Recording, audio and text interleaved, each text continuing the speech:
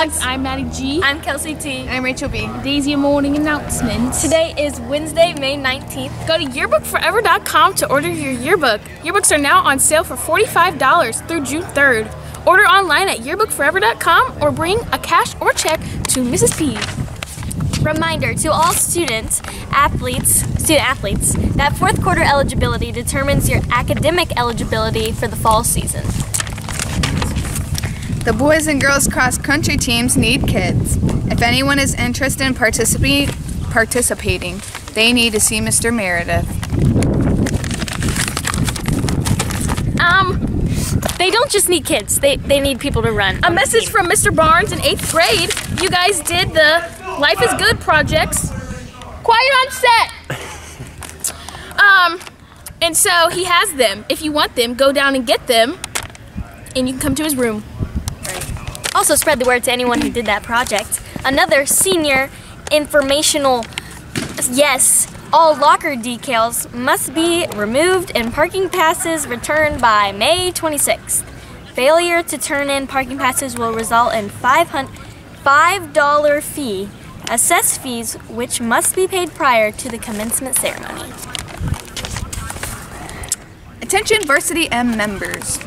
Members who are signed up for Community Service Day, it is now tomorrow. Get your permission slips to Dickinson ASAP. Now tell me. All books, library books are due down, no birthdays. Bye! Have a good day! I'm Prison Mike. It's Miss P with your joke of the day. 5 guys walk into a store. You would think one of them would have seen it.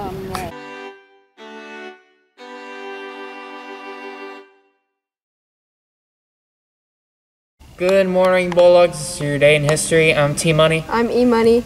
In 1856, Senator Charles Sumner speaks out against slavery. In 1921, Congress sharply curbs immigration by setting a national quota system. And in 1935, the National Football League adopts an annual college draft that begins in 1936. In 1975, NYC's Chinatown shuts down due to protests against police brutality. In 1997, avian flu kills a 3-year-old boy. When it was finally controlled, there was a total of 6 deaths overall.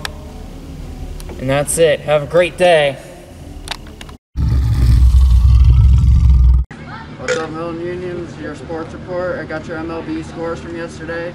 The Indians beat the Angels 6-5. The Cubs beat the Nationals 6-3. The Yankees beat the Rangers 7-4.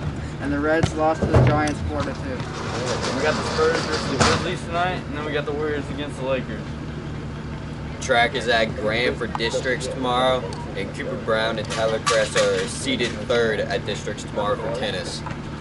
That's it. Y'all have a great day. What's up, Bulldog Nation? Welcome to West Miller Weather with Weather Boy Ray Sean. It's currently sunny and 73 degrees out. We got a high of 79 and a low of 55. Tomorrow it's going to be mostly sunny with a high of 84 and a low of 61. Also pollen count today. It's very high today, and tomorrow's going to be very high. That's it. Y'all have a great day. Shaggy, baby, it's time for stonks, yeah. It's everybody. I'm Mason. I'm Nick. And I'm your daily stonks review today. The Dow Jones is down 1.37%, and the S&P 500's down 1.45%, yes, the Nasdaq's down 1.6%. Yep. The winner is Samara Luggage, and the loser is UP Holding.